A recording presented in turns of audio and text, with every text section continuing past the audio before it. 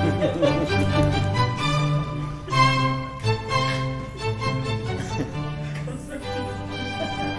you going to sing People Will Say We're in Love? I thought it'd be good for the video. Teddy, where's yours? Yeah. Okay, thank you all for coming. Welcome to Santa Monica Sunset 369 Lodge. Thank you for braving the traffic tonight in Santa Monica. Just to give you a little history of this lodge, it used to be based in Venice Beach and half in Venice and half in Santa Monica. It's now based in Santa Monica, but we're trying to bring back some of the vibe of Venice Beach. So you'll see a lot of renovations over this lodge over the next few months. And we're pleasured that everybody came to this event. It was a culmination of several different groups. We actually went to several groups in this lodge, one of them being the Fraternity of Hidden Light that Chris Harbrant and Diane and them run. And thank you guys for helping put this together. And we also have Teresita Arechiga with the Grand Lodge of Women's Grand Lodge of Freemasonry here on Saturdays. So that's what all this is about. So technically in the new aeon of Freemasonry, we want to unite everybody and get everybody together. And we figure that, you know, many hands make light work. And we're so pleased to have Lon Milo DuQuette here for the first time in our lodge. So with that, I'll pass this to Chris. Hi, my name is Chris, and I'm here to wear the Phrygian cap at Justin's request. I just want to say thank you to the brothers of Sunset Lodge 369. This is really a fantastic lodge. They really do put into practice the principles of fraternity and fellowship that we all value and work for, and it's really nice to see. So we're really grateful to you guys. Thank you so much. And I could say the same about Lon Milo DuQuette, who also expresses that ecumenical, fraternal spirit of fellowship, which is why we both wanted to bring him up today to speak. And he's got a great sense of humor and such a nice guy, too. So, Lon, thank you so much for being here tonight. We really appreciate it. My pleasure. And with no further ado, take it away. Okay.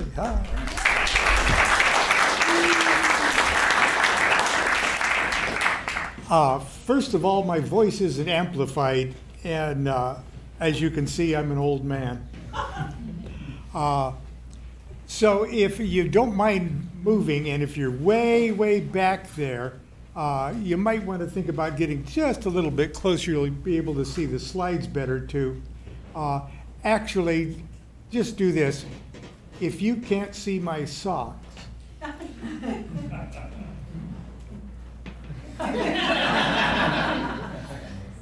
move to a place where you can, because you'll enjoy them all night. Once at my age, you never know when you're just going to drop dead. So if I drop dead early, I want you to actually get the essence of my entire talk about tarot and the Kabbalistic foundations of tarot in the first 30 seconds. So I know you've had a little wine. Good. Does everybody recognize this symbol? Yeah. This is the table of contents of the tarot.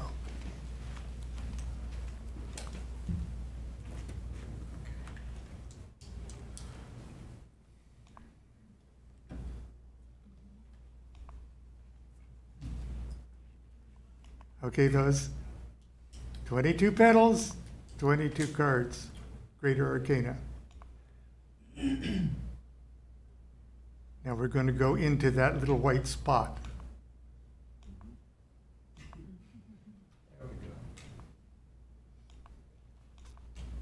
It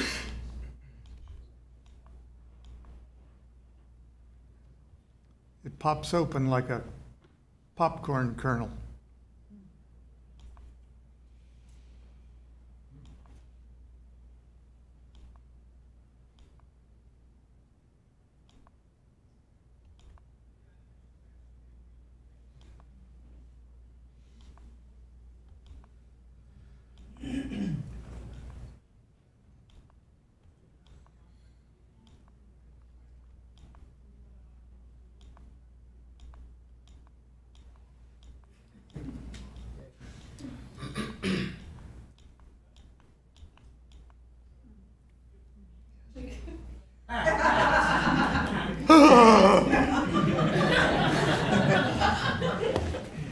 Okay. You've just slept with the tarot under your pillow. So let me get out of this and get into the real show.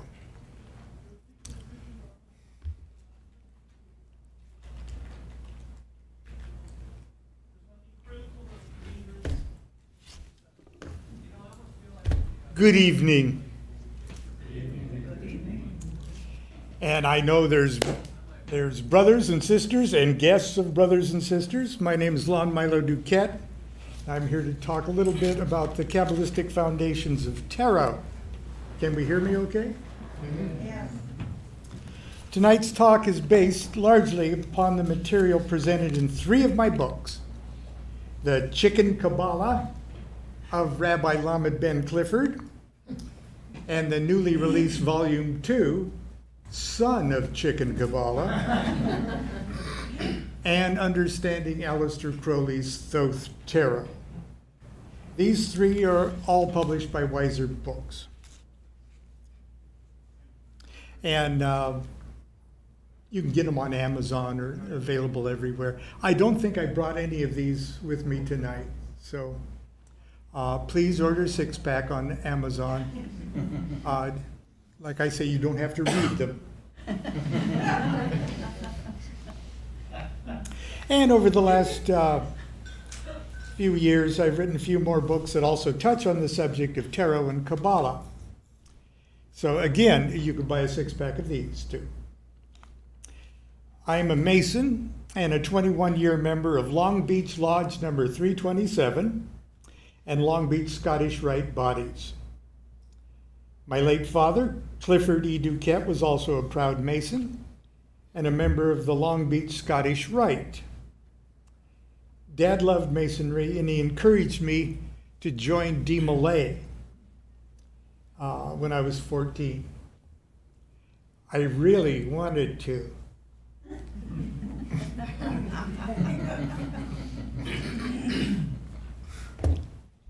I thought it was kind of corny. It was like you dress up and you dress up cool and everything, but it seemed pretty corny to me. Not like it does today. But what I really liked is sitting in the Masonic Lodge room. And after convocation, when all the other boys were in the social hall getting punch and cookies, I would sit in temple with indirect lighting and just groove out, thinking about the mystic things that Masons do that Dad wouldn't tell me about. He wouldn't even tell Mom, and I really liked that. And I remember once sitting right there in the south and reaching up and feeling the marble top of the podium there. And I sort of pushed the marble a little bit, and it swiveled. And I pushed it a little bit more, and it revealed a secret compartment that had a little blue book filled with squiggly symbols and stuff. And I went, wow.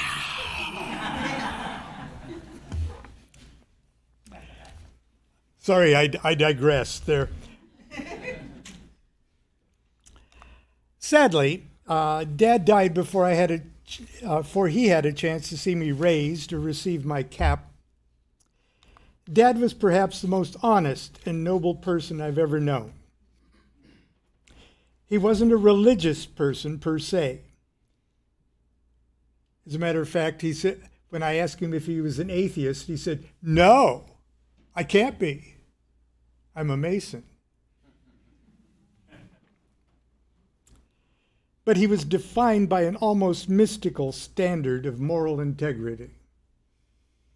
He was a good man, but he was good for goodness sake, and not because of any particular religious doctrine or belief.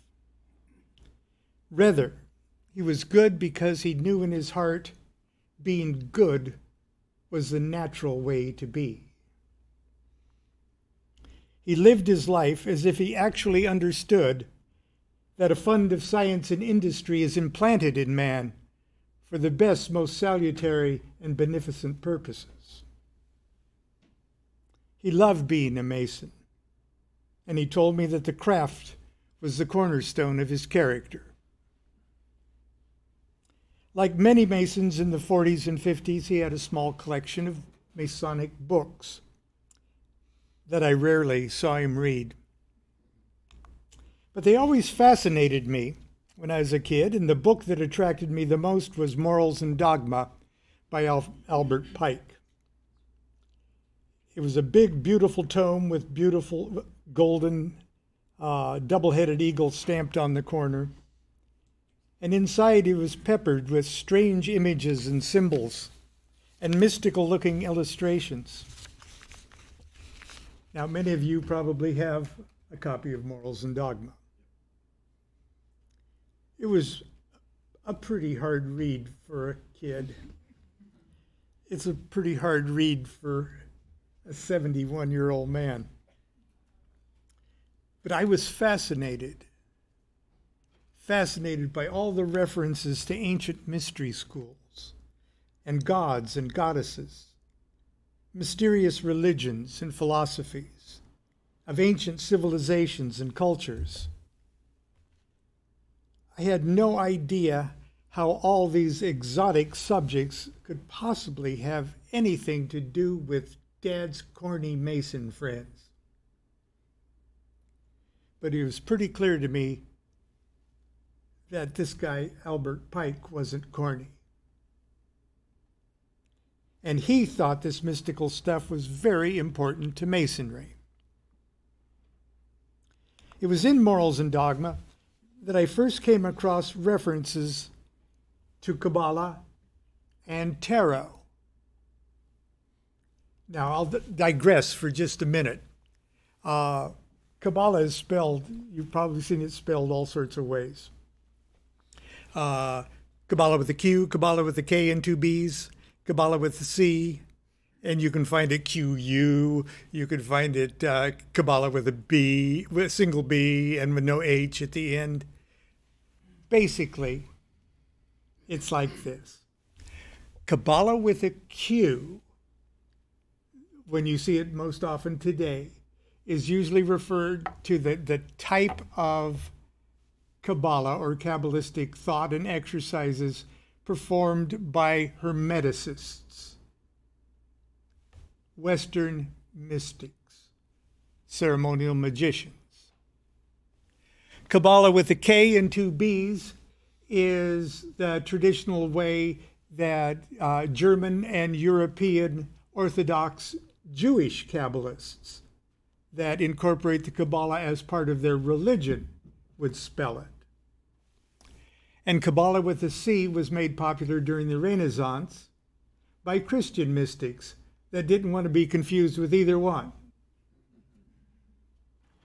But Qabbalah is really spelled with only three letters, the Hebrew equivalent to Q, B, and L. Kuf, Bet, and Lamed.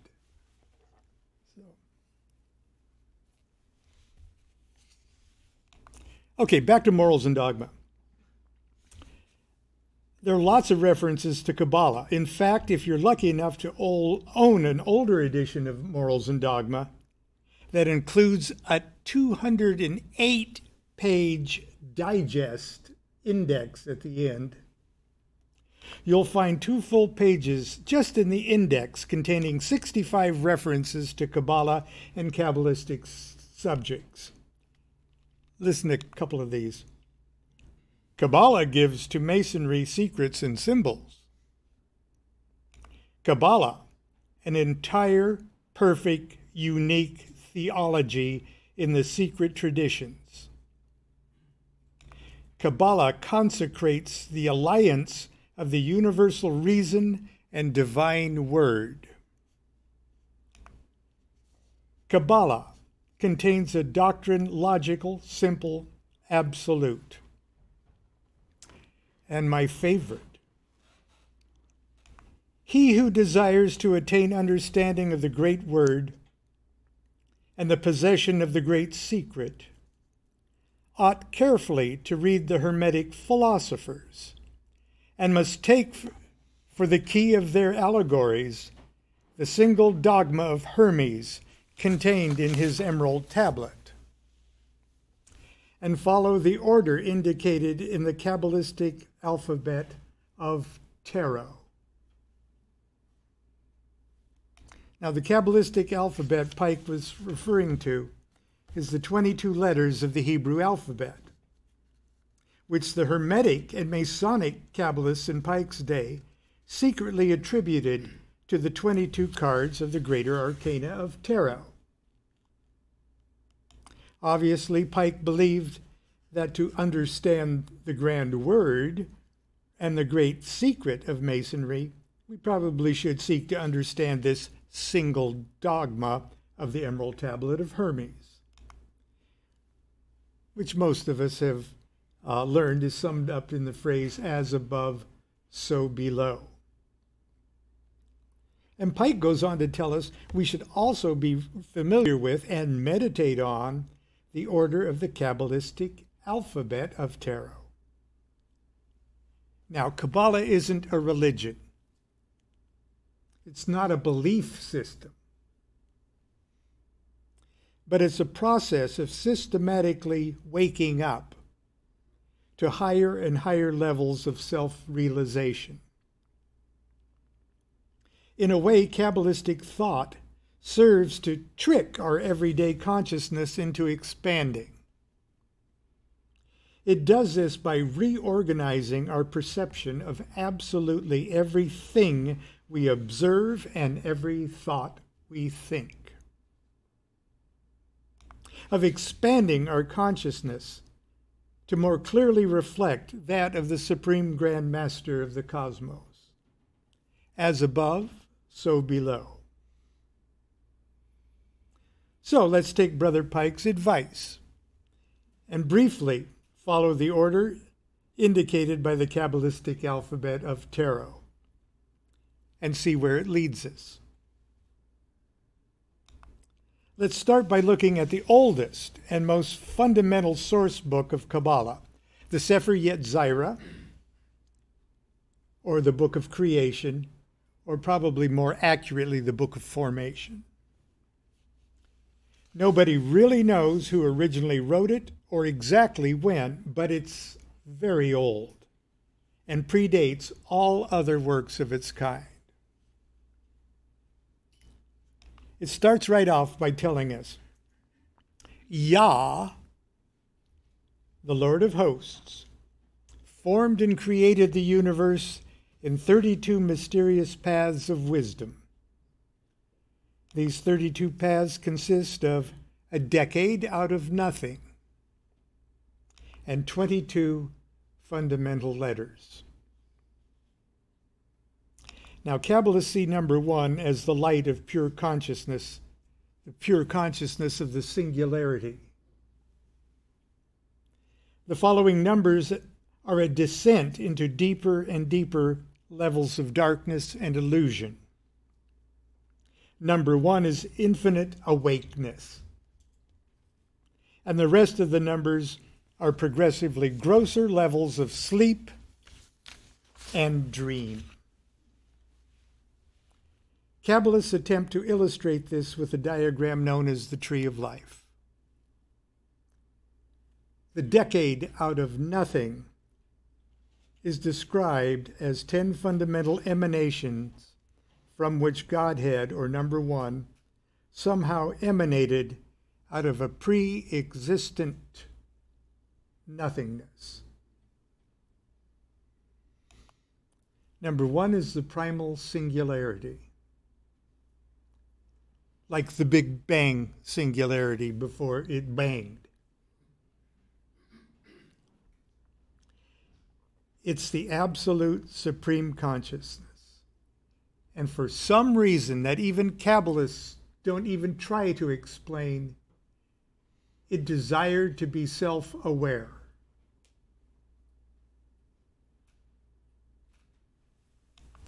Seeking to know itself, it reflects inwardly to get a good look at itself. And in doing so, creates number 2, which really isn't real, but only the reflection of number 1. But it's too late. It doesn't stop there.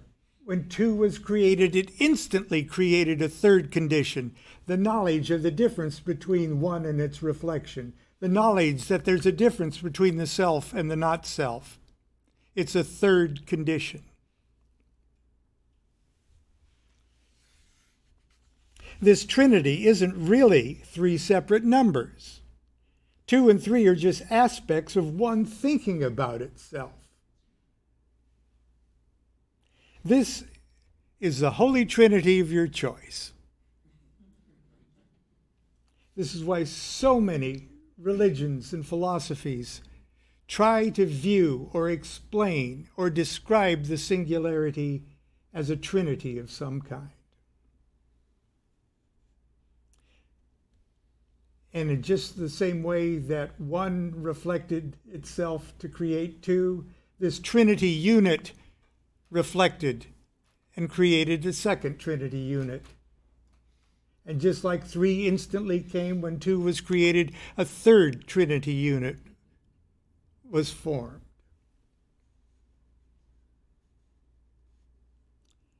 Concrete material existence finally manifests with the number 10. That sort of hangs like a afterthought or a dingleberry at the very end. That's a Qabbalistic term.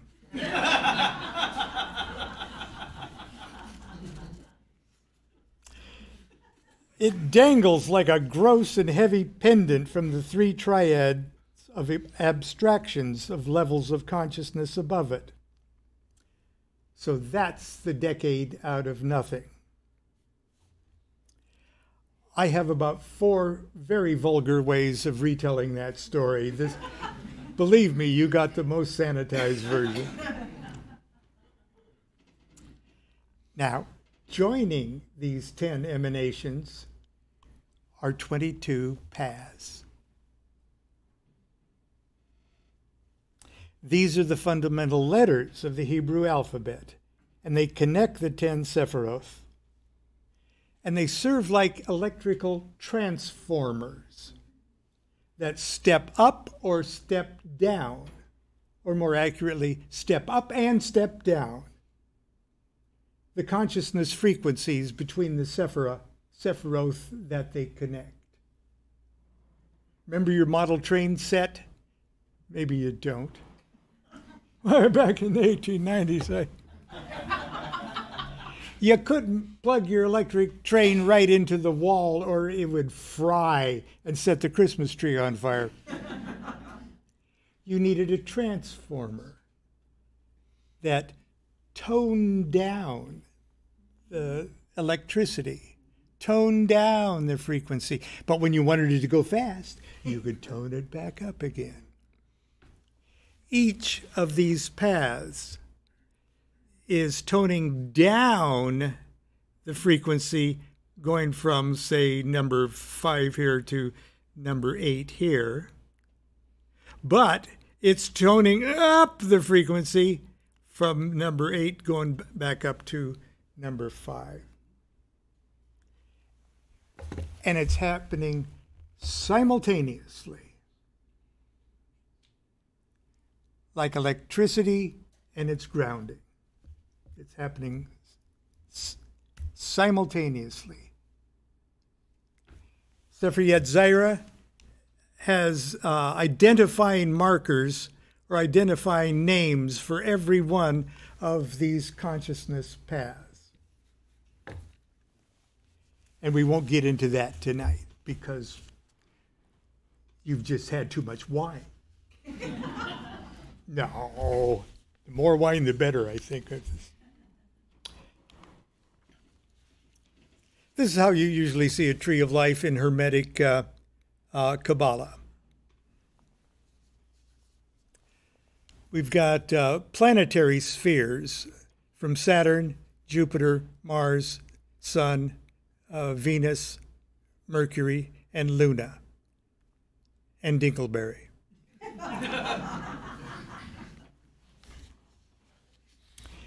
Now, when we view things with our everyday consciousness from down here in number 10, this may look like creation. But from the point of view of Godhead, from the point of view of number 1, it's a series of real downers. Like being drugged and falling into a deeper series of deeper and deeper hallucinatory dreams.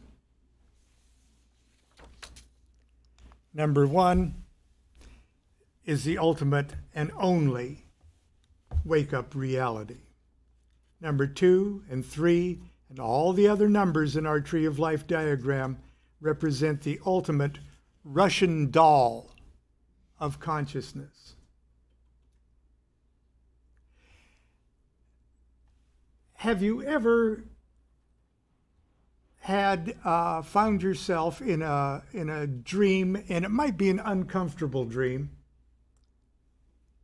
and it's just weird, crazy, uncomfortable dream, and all of a sudden, in your dream, you go, okay, this is too much. I'm out of here. And then you wiggle a toe or you move your elbow, and instantly you wake up. And you're out of that dream. And the whole reality that you were so invested in just a moment before just fades away. As the seconds pass, you can't even remember what they were like because you're in a new level of consciousness. When a disciple asks the Buddha, how do I get where you've gone, where you are? And he said, I didn't go anywhere, I just woke up.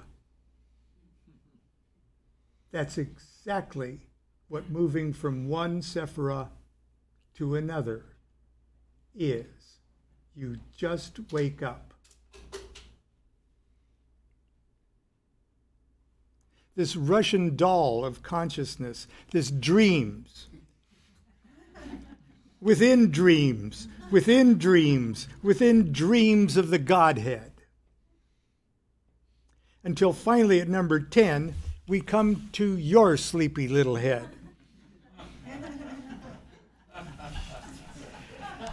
As above, so below.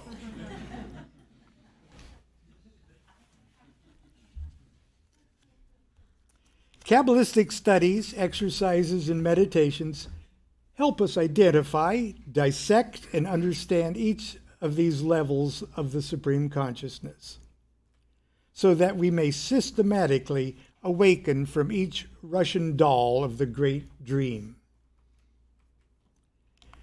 The first thing we need to know about the Hebrew alphabet is that, like the Greek and other ancient alphabets, each of the letters is also a number. Hebrew words, therefore, have an abstract numerical property, and each share underlying mathematical harmonies and relationships. And they share them with all other words and numbers. Each letter also has its own meaning and its own story. For example, and I know this will be a tired old example for many of you, the first word of the Old Testament in Genesis is Bereshit. And please excuse my Hebrew pronunciation. My rabbi, Rabbi Lamed Ben Clifford, taught me there is no correct Hebrew pronunciation. So, and of course in Hermetic Qabbalah it doesn't matter how you pronounce it. I keep trying to tell people.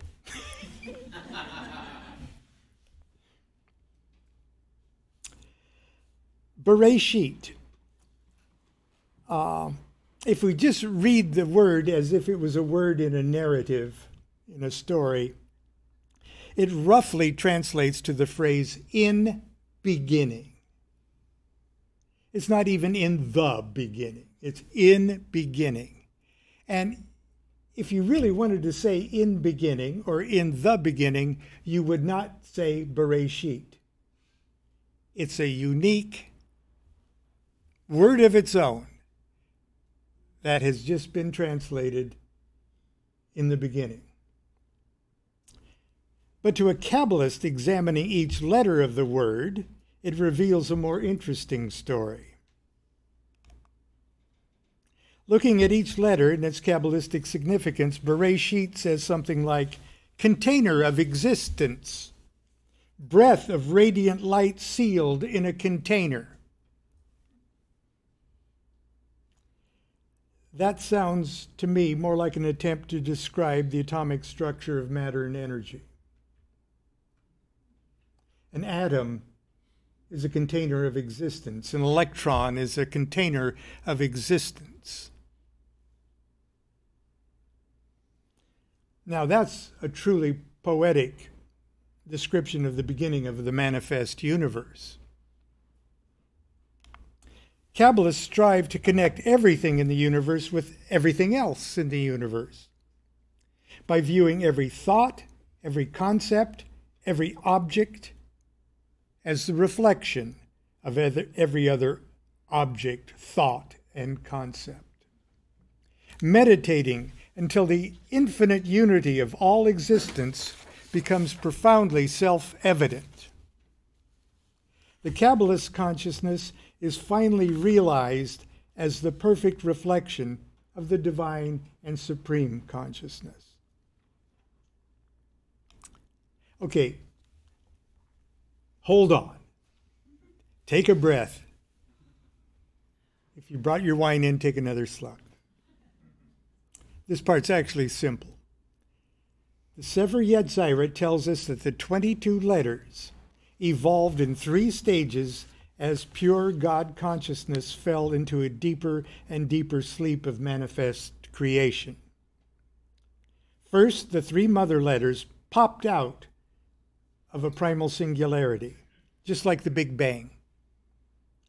Then from the 3 mothers developed the 7 double letters. They're called double letters because they represent a descent into consciousness into the concept of duality. Before that, there was no duality. Duality is a downer. The interaction of the double letters with each other creates 12 simple letters which engage in a perpetual battle with all the chaotic forces of nature. This battle is pretty much what we believe to be waking consciousness and objective reality. What's fundamentally important to us right now are the sacred numbers themselves, 3, 7, and 12. The universe as we know and the objective reality we perceive around us was created by 3, 7, and 12. 3 mother letters actually create space-time. And here's how. You've already seen it. It's already in you. You saw it at first. Start by pretending you are the pre-Big Bang, pre-existent supreme being to be. For some reason, you desire to be self-aware.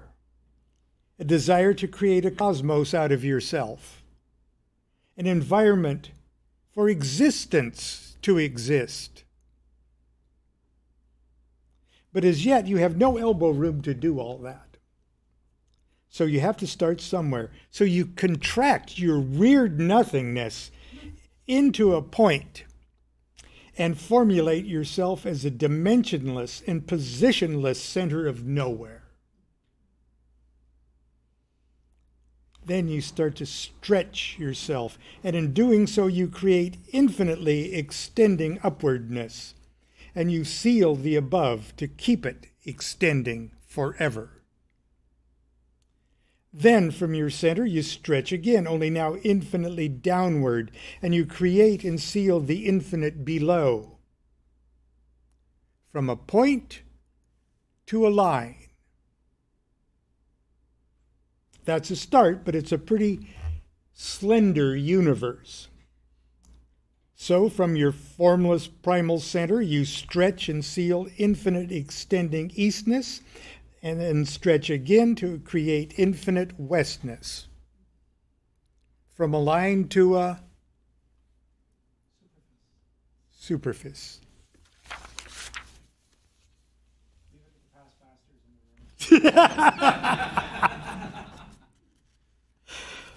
Then from your center, you stretch again, only now in front of you. You create and seal the infinite north. Then you stretch again in back of you and create infinite southness. And in doing so, you've created dimensional space. From a superfice to a... Very good. You've qualified.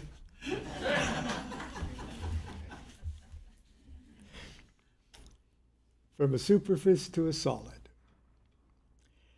These three lines, the lines that are the up, down, right, left, forward, back of space itself, are the three mother letters, Aleph, Mem, and Sheen.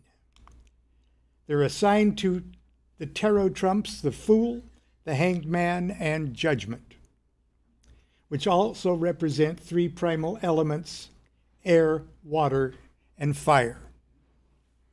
Now you may ask where Earth is here.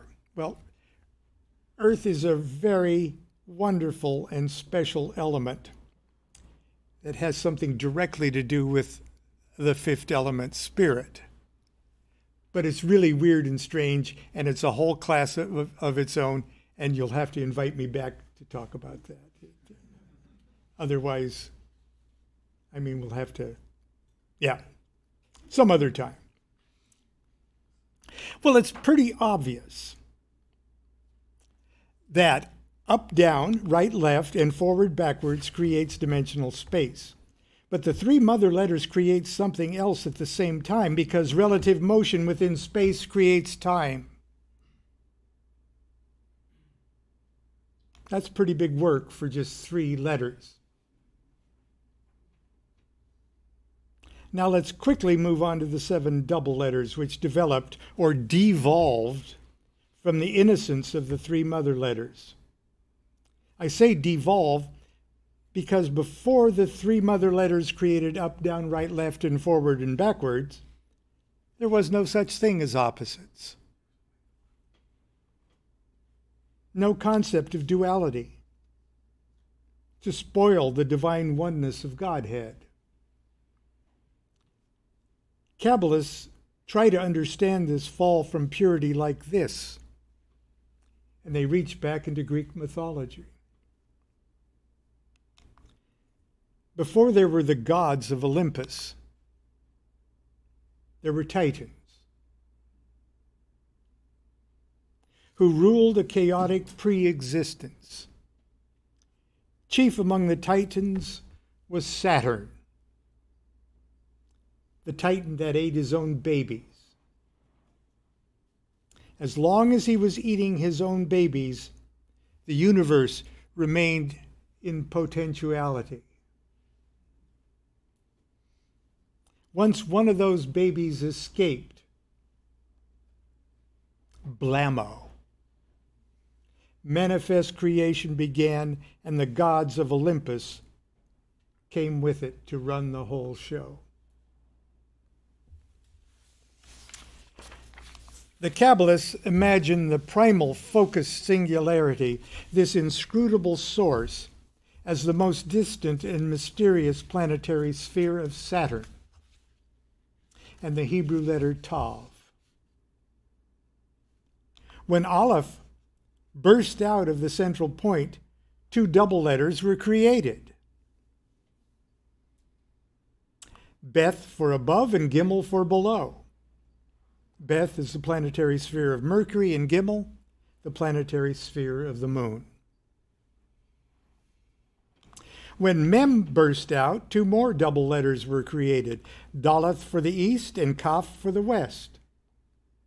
Daleth is the planetary sphere of Venus, and Kaf the planetary sphere of Jupiter. When Sheen burst out, 2 more double letters were created, Pe for the north and Resh for the south. In the alphabet of tarot, the 7 double letters are assigned to the magician, the high priestess, the empress, the wheel of fortune, the tower, the sun, and the universe card. It's the inscrutable Saturn, Tav. And if you're familiar with the image on the universe card, it's a dancer or a goddess. Inside is a 0. There's 2 zeros in the tarot. The Fool's 0, because it's key number 0. He is potentiality jumping out of potential and into manifestation. And Saturn at the very end, the universe, is a whole manifest cosmos being withdrawn back into pre-existence. Saturn's a pretty cool. And when you're hit about 60 years old and have seen Saturn come back in your chart twice, he starts to be a pretty cool guy.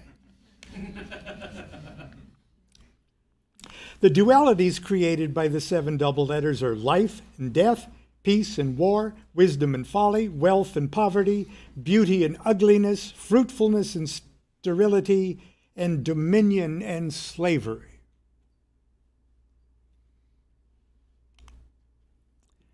Finally, we come to the 12 simple letters and the final phase of the descent of divine consciousness into manifest creations.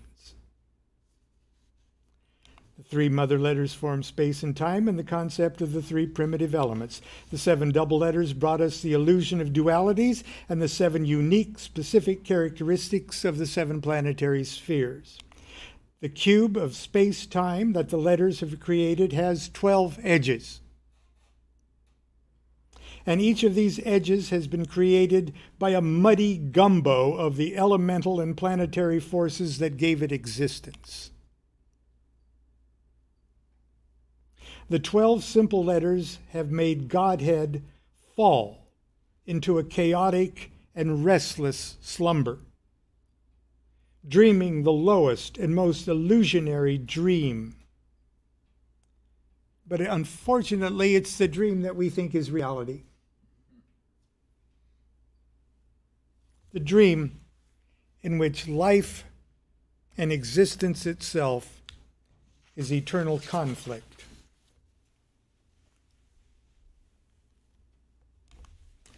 An eternal war. And I'm not just making this up. This is in the Sefer Yetzirah, okay?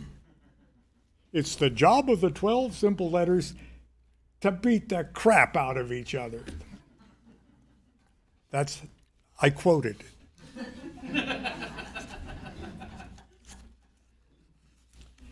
An eternal war of concepts, qualities, and forces. As in all wars, there is ultimately no reasonable motive for the conflict. The combatants have forgotten their pure divine origins and have fallen so deeply asleep, they've poisoned the cast of characters that populate their dreams. They self-identify only as pieces of pieces of pieces of the one and indivisible. They war like tormented children, blindly discharging the elemental and planetary fragments that blindly animate them. In their fevered dreams of separation, they fight never-ending battles to plant flags of vain victory upon hilltops of ever-shifting sand. The combative nature of the 12 simple letters is reflected in the heavens as the belt of the zodiac. It's the field of battle where the myriad forces of elements, planets, powers, and principalities all attract and repel each other, forming and dissolving perpetual, ever-changing alliances, hostilities, truces, marriage, and betrayals. This is Game of Thrones. The tarot cards representing the 12 simple letters and the signs of the zodiac are the Emperor, the Hierophant, the Lovers, the Chariot, Strength, the Hermit, Justice, Death, Temperance, the Devil, the Star, and the Moon. And they all have their places on the edges of the cube. These 22 cards are called the Greater Arcana. And in divination, they represent great karmic forces in our lives. Does anybody here read tarot cards? Okay. A constellation of cards or a spread of cards that are predominantly trump cards or Greater Arcana cards are so destiny-oriented, so connected to great karmic events and movements that if the client gets all trumps, no matter what the question was, you say, relax. There's nothing you can do to make it better or nothing you can do to screw it up. Okay. It's like everybody on the Titanic. They had all trumps that night. Okay. It's the lesser arcana that really reflect what the little things that you can do or cannot do to change the conditions of the question.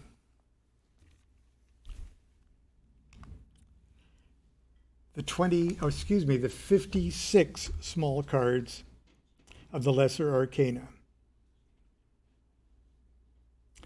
They represent more in-your-face aspects of life.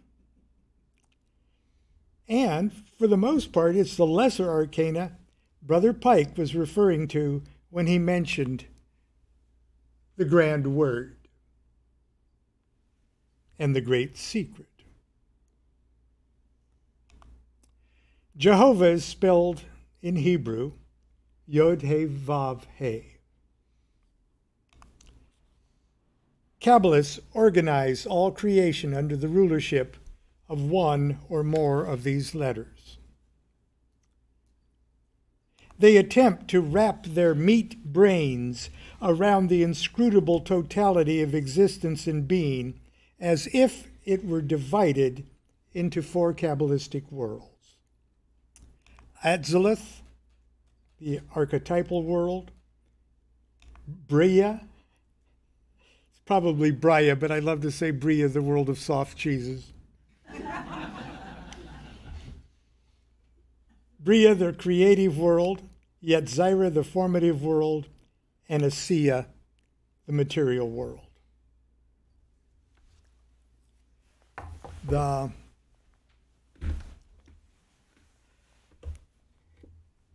We can go into all sorts of things by why Jehovah is represented as a 4-letter word. But Jehovah is 4. He's the God 4. Number 4 on the tree of life is the first Sephirah beneath the abyss. The first Sephirah that escaped 1, 2, and 3. So in Greek mythology, does anybody remember who the god was that escaped being eaten? It was Zeus. Baby Zeus. His mother says, "I'm sick of you eating all the babies." And she wrapped up a stone in a diaper and fed it to Saturn, and then she stole little baby Zeus and took him below the abyss and created an ordered universe. And in your face, oh, this is a universe. And he became the god 4. Now, Zeus looked around. He was sort of like a tetrahedron, a pyramid that just has 3 sides. Okay, it has a triangular base. That's Sephira 1, 2, and 3, and number 4 is the tip of the tetrahedron. Can we all picture that? Okay, the tip of the tetrahedron, number 4, looks around and says, "I must be God. I don't see anybody else up here." It's a God that thinks it's God, but it's not God. It's a God that thinks it's number 1, but actually it's a number 4. Can you follow that? The Greeks have a word for a God that thinks it's God, but it isn't God, because it didn't know there were 3 qualities that went into creating it. The God that thinks it's God but ain't God is called a demiurgos. And the demiurgos, they would call Jove, Jupiter, Jove. And when you've had a little wine, you pronounce it Jove.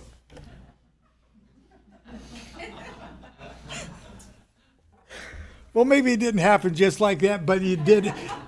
It happened pretty much like that, because Jehovah is another way to say Jove. And Jehovah, much as he did big things in the Bible, is still the God that thinks he's God, but it ain't God, because he's a manifest God. He's a jealous God because he's up here in the point. Ain't nobody but me, okay? So, Jehovah is spelled in Hebrew. Oh, okay, so that's why we've got 4 Kabbalistic worlds, each world associated with one of the Hebrew letters. The chairs that you're sitting on are right here in S. I'm a vulgar man. The chairs you're sitting on are in ASIA. Okay? Thomas Edison supposedly created everything, invented everything in the 20th century, which is, of course, not true. But he did invent a lot of things, and he did it this way. He would get an idea, a real big idea of some kind. Well, hold that thought for a second. Let me go on with this for a second. The chair you're sitting on is in ASIA. We can see it. It has things in common with all the other chairs. Okay, when we hit our head on our heads in ASIA, our chairs in ASIA, the pain's in ASIA. But each of these chairs had a blueprint, which was an idea, and that idea was non-material. It was in another world. It was in a formative world. It was an idea for each one of these chairs. Not only that, but above the idea of this particular chair that you're in was the idea of all objects that get people off their feet. The big concept of ass resting.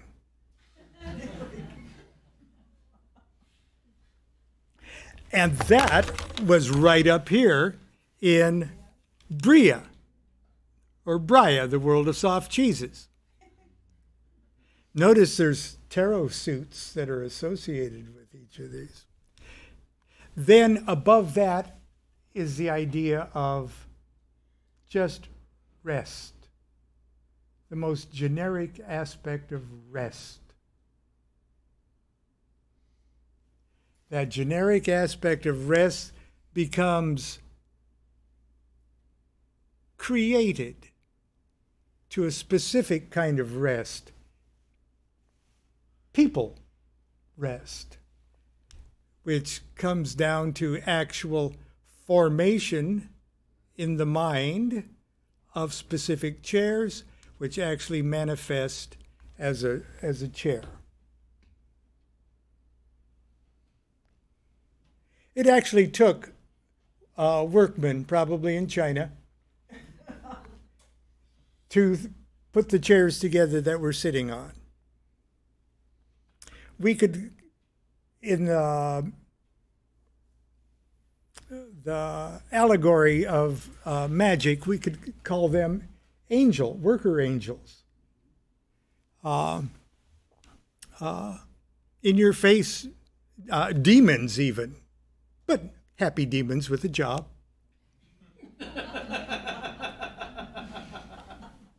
And then the guys that create the blueprints that first see that chair in their minds, we would call them angels. Okay? And their boss that actually said, yeah, people got to get off their seat. All you angels, come here. Listen to this. People will die if they don't get off their feet. That's up there in Bria. He's an archangel.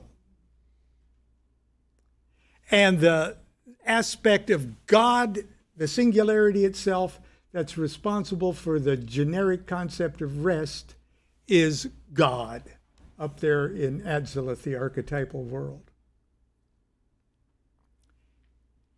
Does that make sense? And this is why Kabbalists, especially in the Middle Ages, were magicians. They were working with a reality behind a reality behind a reality. And they were personifying the forces in each one of these realities as spirits that are ruled by angels, who are ruled by archangels, who are ruled by a particular facet of deity.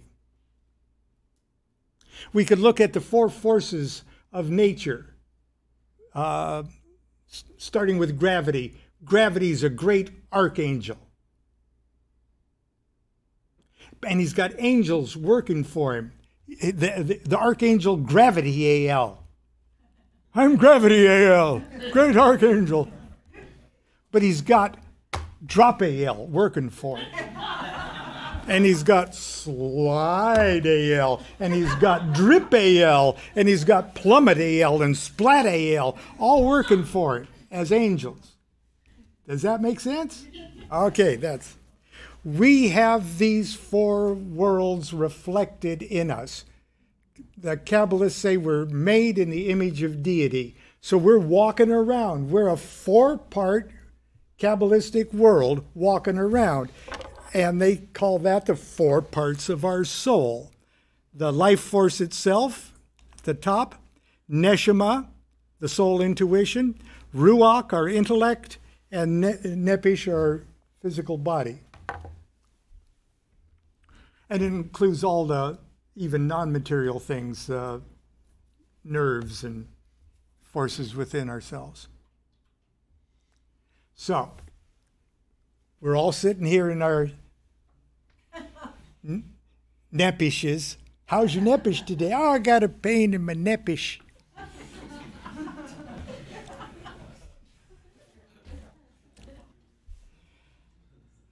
But the Ruach, just one step up, is when we actually know where everyone is going to sit at Thanksgiving dinner, and we're going to know what the kitchen smells like, and that's where we make our plans. We formulate our non-material plans.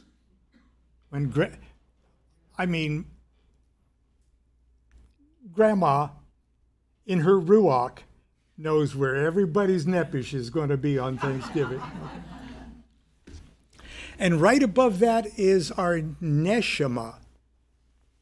Now, we may be sitting in our nepishes, squirming by now. I'm almost through. But we're all sitting inside each other's neshama. We are just like chunks of pineapple in a giant neshama bowl of Jell-O. You've heard the story when a mother wakes up in the middle of the night and she knows her child has been in an accident or some traumatic event. Okay? It's not even psychic phenomena.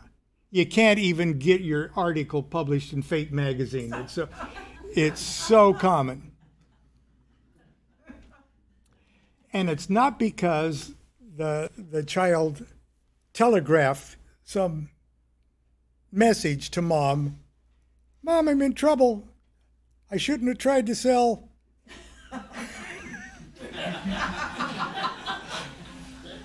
I knew it was baking soda, but I thought he was. He didn't send a message, not even at the speed of light. He didn't send a message and she picked it up. He could have been on the other side of the moon and she would have got it just like that. I can't prove this, but we all know it's true. He could have been on Alpha Centauri, 8 light years away? He would have got that message just like that. He could have been 50 million light years away and she would have got it just like that. And it's not because he sent a message and she received it. It's because there's no place in the cosmos that child could go that would ever get out of his mother's neshama. Isn't that depressing? So we're all in each other's neshama. It's called the soul intuition, and it's bigger than the ruach. I mean, our physical bodies can die, and there's some ruach left, but then when the ruach dissolves, or an Egyptian crocodile eats it, then the nepish is still there. And above the nepish is the chai. You've heard the toast to life, l'chaim. That's the root of that word, chai, the life force itself. Each one of those Kabbalistic worlds and each one of those parts of the soul are a suit of tarot cards. Wands, cups, swords, and discs. Okay. Well, so much for my ad lib.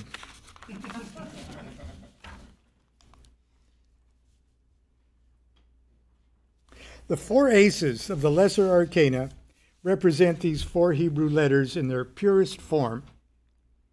Yod, the ace of wands in the element of fire. Hey, the ace of cups in the element of water. Vav, the ace of swords in the element air. And the final Hey, the ace of discs in the element of earth. You notice that earth, this special earth, doesn't even get its own Hebrew letter. Oh, just use a Hey. All the other small cards in the suit, and there'll be 9 small cards in the suit, 2 through 10, because the ace has got number 1 taken care of. All the other small cards of the suit live inside their ace, and so do the court cards. It's all fractals. As the old Buddhist joke says, it's turtles all the way down.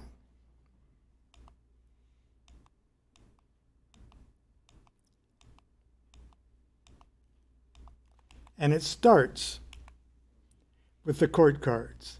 A knight, a queen, a prince, and a princess. Other decks say king, queen, knight, page. Basically, we're dealing with a father, mother, son, and daughter. And in the world of Qabbalah, it's an incestuous family that doesn't even, it's not even illegal. They're miniature reflections of Yod-He, Vav-He living inside their ace.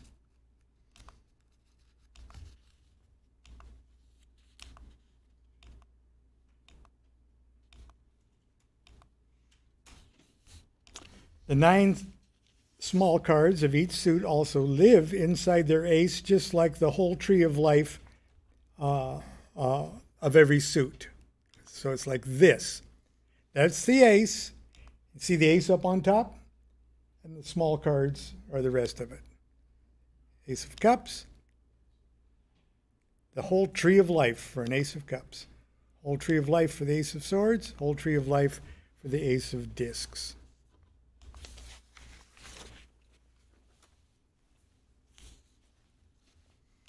These 4 letters of the great word are really a big deal. They form the primal pattern for the entire lesser arcana of the tree. Getting back to the court cards just for a moment. The knights, queens, and princes, each suit, each represent 30 degrees of the year, from 20 degrees of one sign to 20 degrees of the next. The 9 small cards in each suit, the 2s through 10s, live in groups of 3 inside each knight, queen, and prince. Each small card represents 1 decan, or period of 10 degrees within the 30 degrees the court card rules.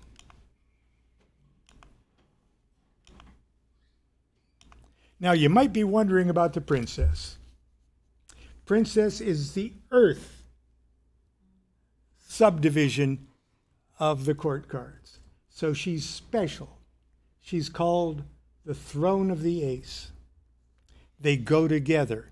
It's like the alpha and omega of the suit. Princesses don't represent degrees of the year. They rule, the aces and princes rule quadrants of space.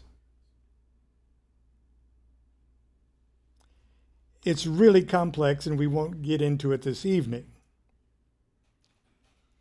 And it's almost easier to get out a deck of tarot cards, organize them, and you go, oh, I get it. I mentioned that the 36 small cards live in groups of 3 inside the knight, queen, or princess. But because it's the cosmic duty of the elements to mix with each other, the knights, queens, and princes are asked to adopt the last decan of the previous zodiac sign and donate the last decan of their own to the following sign. It's a deal they made. It's the Adopt a Decan program. Taken by themselves, the 2s, 3s, and 4s represent all the cardinal signs of the zodiac. The 5s, 6s, and 7s represent the fixed signs of the zodiac, and the 8s, 9s, and 10s represent the mutable signs of the zodiac. Now, to make things even better, would you ever notice that you've got cards that look like they'd be perfectly good cards? Oh, the 9 of Swords. Should be good. 9, so wonderful. And but there's cards that abundance, love, torture, murder, and suicide. Yeah. Bummer. There's happiness cards. There's bummer cards. And everything in between. How do you think that they got those divinatory meanings? Because there is a formula, a Kabbalistic formula, depending on the suit and the number on the tree of life and their decan of a sign of the zodiac, and the final factor in the equation is this planet that gets assigned to each one of them. Now, coming down the tree of life from Saturn all the way to Luna, it's Saturn, Jupiter, Mars, Sol, Venus, Mercury, Luna. It's in that order. Planets are assigned to the small cards, starting at 0 degrees Leo, Coeur de Lion, the Chaldean start of the year, start of the astrological year, and they go in that order. Well, just like this, see? Starting right there, there the planets are assigned in that descending tree of life order that repeats and repeats and repeats and repeats. It got a little hiccup over here, but we'll talk about that later. Hey, I didn't invent this system.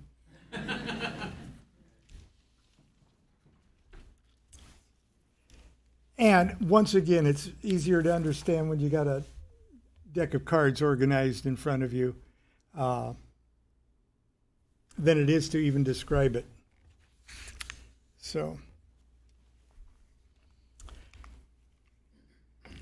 initiation is the path of waking up.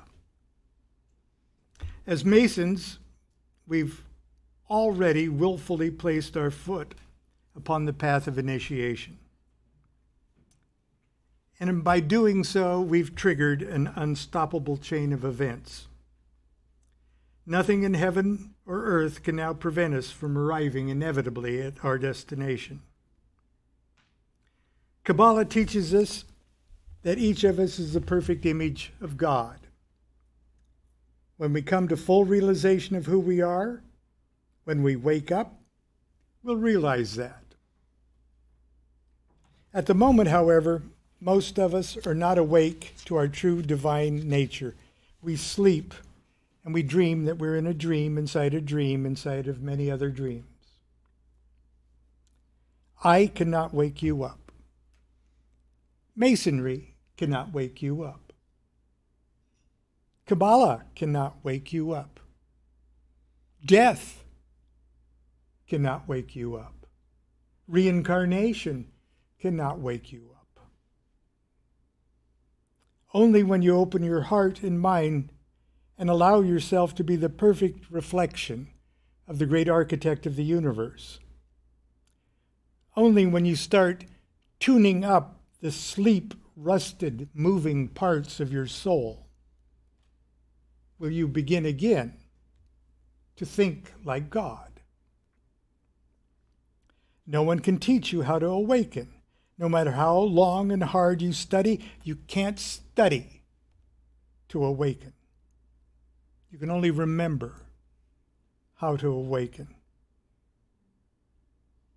The mind-expanding techniques of Qabbalah represent only one among many methods that can trigger this awakening. My Qabbalah is not, or ever will be, your Qabbalah. And you'll proceed in your work in your own unique way.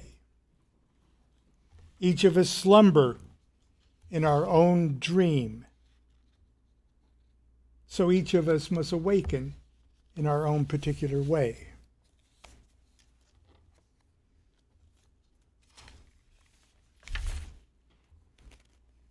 That's the end of my talk.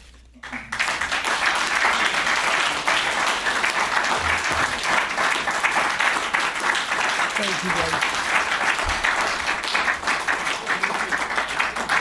Oh, thank you guys. I've got tarot cards up here. I've just got a couple of books and a couple of my CDs on a table out there. If I have to take them home, my wife will say, "Didn't they love you?"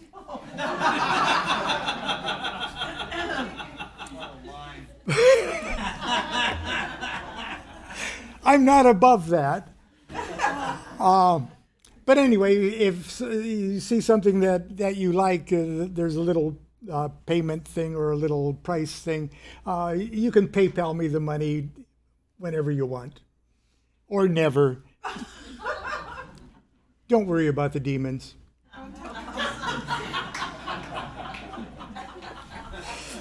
But anyway, so thank you again, you guys.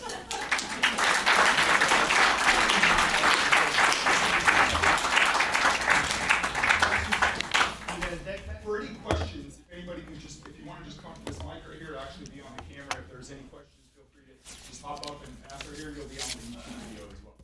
Don't be intimidated.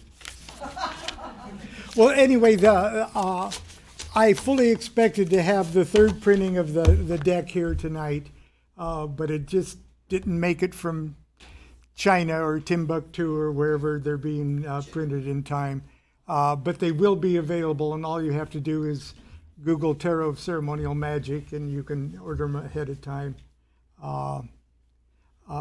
They have all of the collateral information on each card. The dates they represent, the degrees of the zodiac.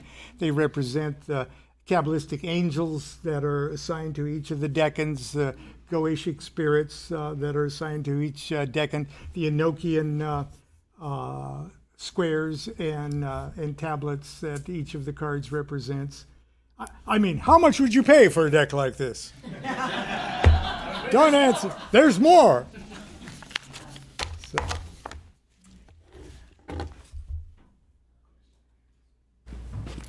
Okay, first of all, brilliant.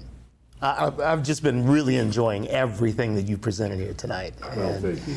And to ask anyone to form an understandable question after you just loaded us with stuff like that, thank you very much. That's I mean, no, seriously.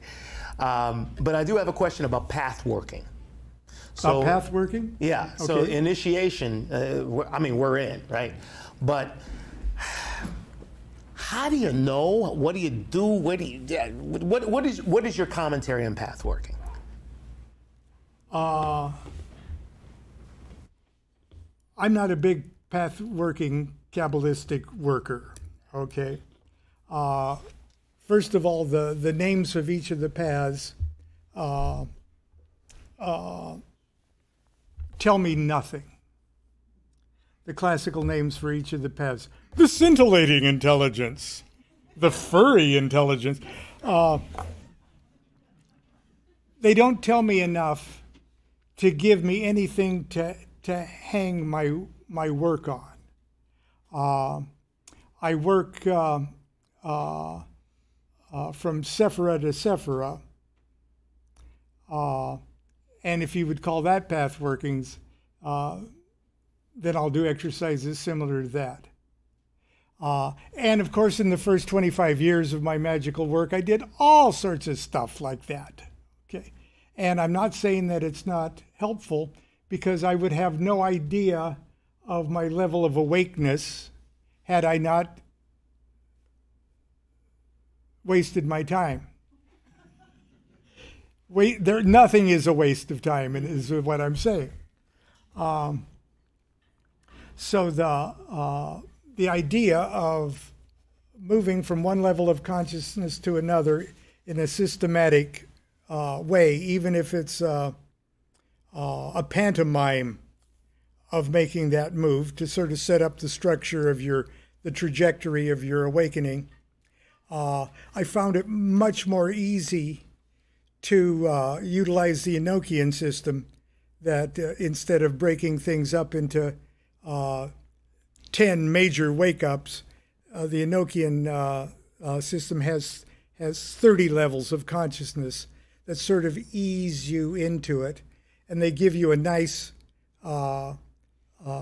little song to sing in an angelic language that makes you stoned, and in that stonedness, for reciting that language, you have a vision when you close your eyes. And that vision speaks to you in the language of your own images, the vocabulary of your own metaphors. They speak to you in vignettes of little stories. No angel has ever appeared to me and said, "What you need to do is draw 9 pentagram rituals over there. Oh, you should be facing north." Okay. They never do that. Okay. They always, I'll ask a question and they won't answer it like you would expect, like on, a Hammer film or Stephen King thing. They always sort of wave their wing like that, and all of a sudden I'm in a play. I'm in a new environment, a new landscape, you know, and a bird comes and does something symbolic. And I go, oh God, I get it. Oh, you know, that's what I resonate to most often, or easier. And I've sat through too many guided meditations. Like, close your eyes, put your full consciousness and attention into your navel. We're now calling on the Archangel Raphael to come, yes, Raphael. We all should be seeing a man in a yellow suit, and now he's eating fish sticks with his toes. And with the idea that a guided meditation should be telling you what you should be seeing, when that's not what the heck you're seeing. Okay, you got your own universe, you got your own language of how you speak to yourself, and I have to really, well, I'm the laziest magician in the world, so it's got to be more right hemisphere for me than most ceremonial magicians are happy doing. Okay, you're welcome. And there's nothing wrong with eating fish sticks with your toes. I think I have a pretty simple one. It's more of a structural question around your diagrams. I noticed that you're going counterclockwise and right to left in the presentation. And I'm wondering kind of how that relates to how the brain functions when you're learning things. I know in Hebrew you're going right to left, but I've always had this thing with the calendar and wheel of the year counterclockwise for me, whereas most it's let's go clockwise. So let's just probably go a bit more in depth, but it's do you see the order of the zodiac here? Okay, that's how you usually see it in astrology things. It does go counterclockwise, but I mean in space, what's counterclockwise? Stand on your head, it's something else. But it was just out of convenience, I guess, more than anything else. This is going counterclockwise too. I've got a deck of cards here that I put in order, and I got the 36 small cards. And the way I've got them listed, I spread them out like that, clockwise, but then they read counterclockwise. It's just to confuse the client. No. So as for how the brain functions, I really don't know. I'm not qualified to know how the brain functions. But I do know that when I start working with this stuff, and I'm already given a whole rich library full of other diagrams that treat the zodiac in going counterclockwise. It's just more convenient for me to cooperate with that. And then the right to left is just from the Hebrew. Oh, the reference? Hebrew. Right. Oh, because you were giving some other diagrams that were going right to left instead of left to right, even in order of the zodiac. It's just a way of working. Some of mine, if I wanted to put the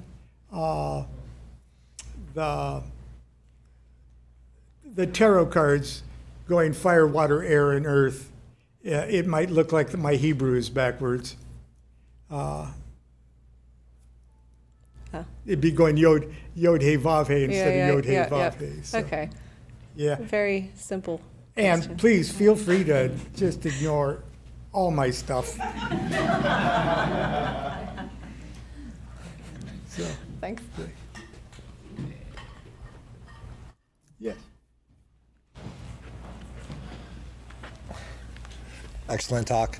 So there's quite a bit of complexity, as you exemplified in the tarot what the meanings between the major and minor arcana are and the relationships between everything. And what I'm wondering is in tarot's origination, did some highly educated genius sit and say, okay, this is the plan, I'm gonna create this thing to represent these things? Or was it more of just unconsciously ad hoc through the ages, it developed and kind of fell into what it became? How did it get to where it was at? Much as I love Paul Case's story of the Fez Morocco Hyatt House meeting, and something like that may have occurred when the idea of focusing on pictographic cards. But no, let's get really just real. Tarot cards came from two games. Taruchi or Taruki or however you pronounce it, which is a game that Bridge developed from. And it had an unspecified number of cards. And it was a game for Northern European rich aristocrats to play because they needed an artist to create as many as 60 cards and paint them and adorn them. And the game was a game of a parade, a triumphal parade. That's where the word trump comes from. It was a triumphal parade, like the Tournament of Roses parade. And each character in the parade, they had gods and goddesses. They had principles like, faith, hope, charity, that kind of thing, temperance, courage. But they had the planetary gods. They had cards that easily represented the signs of the zodiac. But they had the king, the emperor, the empress. They had the joker, the harlequin. They had the pope. They had the devil. Okay? But they had all sorts of stuff. They had the candlestick maker, and they had the hangman, and they had all sorts of cards. But each of those cards, if they were afloat in a parade, had their position in the parade. They had a hierarchical position in a parade. So when you passed out the cards to your aristocratic friends, you'd shuffle them and pass it out, and you'd put one card down, and your opponent would put a card that trumped it, that was ahead of it in the triumphal parade. And then you won that hand. Okay. Now it gets really, truly magical. More magical than if there was a meeting at the Hyatt House in Fez, Morocco. When these cards stop being the game reserved just for the elite, when a simple 3-color printing process was developed in Northern Europe, these cards could be mass-produced or more popularly available. And it was so cool. It was like the television of the day. And cultural human consciousness got a hold of these cards and were fascinated. It was like watching television as you traveled. It was fun, okay? And you played the game. And when human consciousness gets a hold of something, we're all hardwired the same way. We're all hardwired with 3, 7, and 12, because that's the dimension we live in. And when a human consciousness en masse gets a hold of something, it's like the sheet of paper upon which are iron filings that sit on a magnet. When human consciousness gets a hold of something, it starts to shake that paper so that the iron filings fall away from everything except the magnetic lines of force. And when human consciousness got a hold of the Taruchi, it shook away the baker and the candlestick maker. They got lost and people didn't miss them. It shook it a little more and it got rid of the superfluous ones until it came up with 3 primitive elements, 7 planetary cards, and 12 zodiac cards. And it stuck at 22. And that just happens to be how human consciousness got a hold of the Hebrew alphabet, too. Now that's more magical than a convention at the Fez Morocco Hyatt House. The next card, the next part, the Lesser Arcana, came from a game called Mamluk. And Mamluk, a deck of Mamluk cards is just like the cards you can go down to the liquor store and buy today. A deck of playing cards. 4 suits, okay, 10 pips each, and 3 court cards.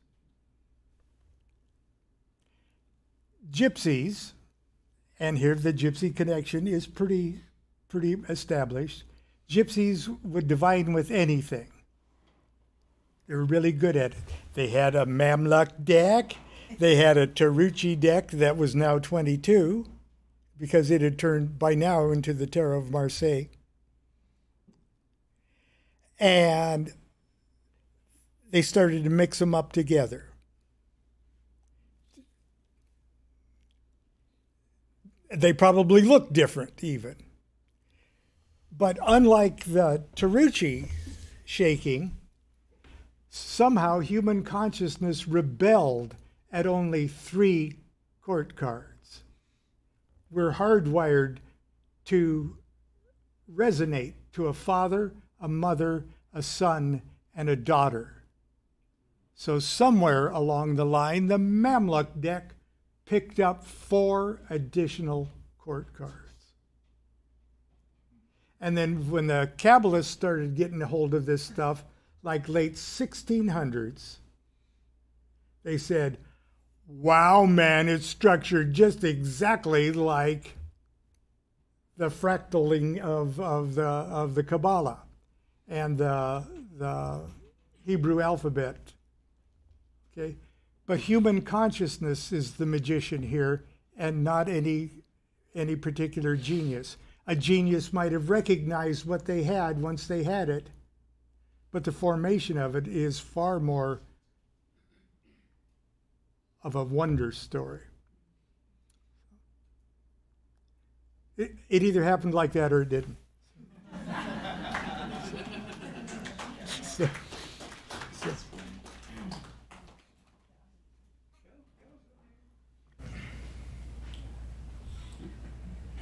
How you doing?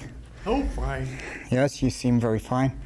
Can you explain more about how you see the octahedron inside the cube in relationship to the Hebrew letters and sounds and colors all vibrating to each other, and how is that your concept or our concept of up and down simultaneous? Kinda. Well, as chaotically as you described it is about how I see it. Well,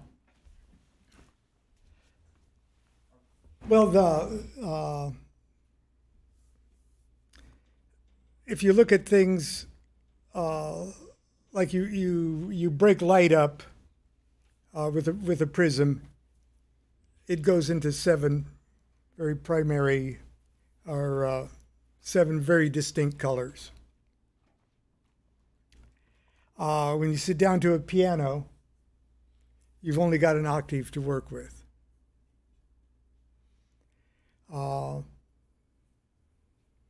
you could see it reflected in thirds and with flats and everything. You got your 12. It's reflected in absolutely everything. Absolutely everything.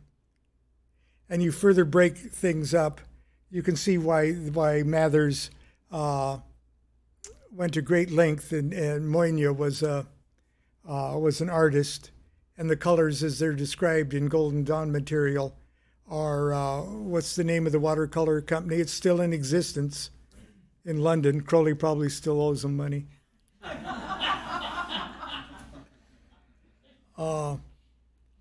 But they are the way they are because of a very logical mix of those colors and things. But ultimately, there's only one note.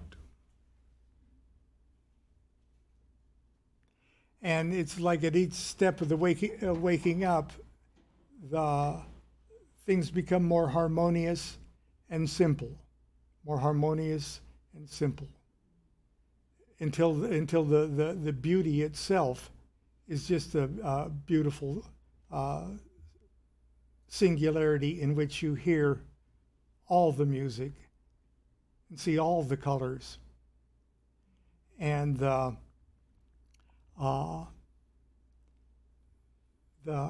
our interest in studying about the breakup of all of these things, in a way, is to just finally get us to the point of where we are so tired of seeing the fractal beauty of everything that we just step out of our ruach and plop down in the beautiful jello of our neshama.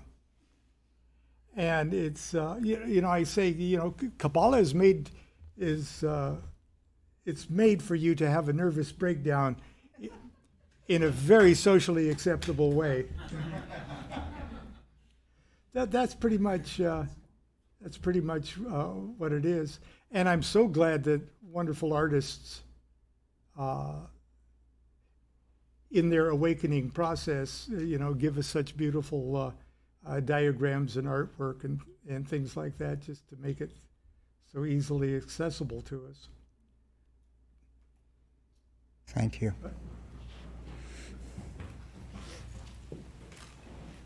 Uh-oh. Thanks for a great talk, as always, Lon, and your wisdom and humor. In addition to the books out front, which we did mean to mention, by the way, there's only one or two left. They're actually right outside the door here. There's also that wonderful scrapbook you left of when you actually created the deck. Speaking of great artists and watercolors, and Constance, who colored it, so people should definitely check that out. But what I wanted to ask, in addition to that, was what is a good question to ask of a tarot reading or of a tarot reader, or the manner in which the question should be constructed, or what's an appropriate question, or how to frame it? And as they say, I'll take your answer off the air. Okay. Well, I read tarot over the phone a lot. Okay, it's part of how I make a living. And a great deal of my time with the client is at the very beginning, where I see what the hell they really want to know. Okay? Because they'll come at me with all sorts of things. I want to know this, should I do, and should I do this or should that? And they're all good questions, and they're serious about it. Otherwise, they wouldn't be coming to a counselor. But a bad question to ask is, should you do anything? And I know that's the way you'd like to hear the answer. Should I take that new job? Shall I dump her? Is she going to dump me? Avoid yes or no things, first of all, because a yes is just as obscure as a no in a tarot answer. So don't ask a should you do anything. Yes, you should, because then you'll be hit by a truck and the truck driver will be sent to prison, but he won't have the baby that would have grown up to be Hitler and destroyed the world. Yes, you should. Get hit by a truck, save the world. But the best thing to ask, and you can hardly talk anybody into doing it, is what do you need to know right now in a way that you can actually understand it? Don't give me a riddle. Give me an answer in an image that I can understand. And in order to get to that point, they really have to know what the question is. And it'll be very specific at first. And if you ask, well, why do you want the new job? Then you find out why they want the new job. And it has much more to do with happiness than it does whatever they're going to do at this new job. And you can say, why do you even want to be happy like that? Okay. I took acting lessons at Lee Strasberg Film and Theater Institute in LA when I was a kid. And Strasberg would get a volunteer and deconstruct them right in front of everybody. They volunteered in a very loving, grandfatherly, avuncular way. But he'd get right down to what made them tick. And he would jump on that button for about 5 minutes, and then he'd feed them a line of something that they already had memorized. And they'd be confused in their sobbing and their tears. They'd be confused. And he said, no. And he'd give them the line, and then they'd deliver the thing right from that spot. And that spot is really what you want to be in when you ask a tarot question. You really want to know what that is. Because when you're at that spot, any observable phenomena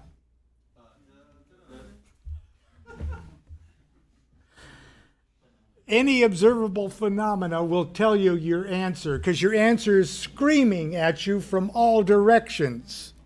When you get to that point, the ketchup bottle label is going to tell you your answer. And it doesn't matter if you're throwing bones or runes or dice. You're going to look at those and go, I get it. Okay, so it's easier to see the truth in something that's perfect. The I Ching is perfect. The I Ching is as perfect as the Qabbalah. The I Ching is the Chinese Qabbalah. But it's based on 8s. That's okay. Every number is infinite. Beauty is perfect. You could ask your question while taking a walk in a beautiful environment, or you've heard of walking your question off? I went to the beach and I came back and I knew that, by God, I'm going to do that. I'm going to set myself on fire in front of the UN.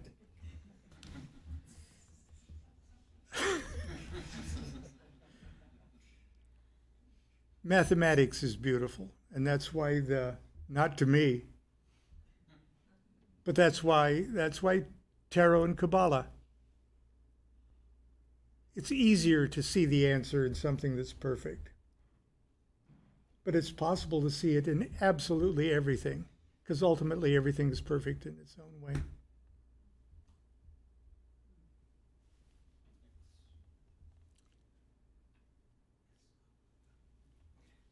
Just a couple quick announcements. Okay. Okay, first of all, thank you, Mom. I just have to say that of all the presentations I've seen you do, I've never seen something repeat. I always see new information. I think we're just really fortunate to have Lon Milo DuQuette here in Southern California, so close by. He lectures all over the world and flies all around, and we're just fortunate to be able to see as much of him as we can. And I strongly suggest you guys buy books that are outside, or go on Amazon or Barnes & Noble and buy some of them. They've been extremely influential in my life. I don't tell too many people, but Lon was actually really influential in me joining Freemasonry. Actually, I don't know if I would have joined Freemasonry if it wasn't for the example of Lon Milo DuQuette, and seeing he's been a Mason for 25 years. I think he's been doing this in the esoteric tradition for 45 years. So that was very impactful for me, and thank you so much. Oh, you're welcome. And also just want to remind everybody, so we do have dessert outside. It's going to be, so we also have, hang on, there's something else on the menu. Salmon. There's smoked salmon. And then there's going to be, there's smoked salmon with dill on cucumbers. And then there's going to be Nutella cheesecake, mango rice pudding in lime syrup, brownies, lavender shortbread with lemon curd. So Whoa! An appetite, there might be more wine as well. Also want to remind everybody, we'll have another lecture the second Tuesday of October. Brother Theo will be presenting on, I think he's calling it the ontological implications of Masonic thought. Also want to acknowledge our past master, Worshipful Michael Wambach, on the controls here. He got here early, has been in tireless effort in this lodge.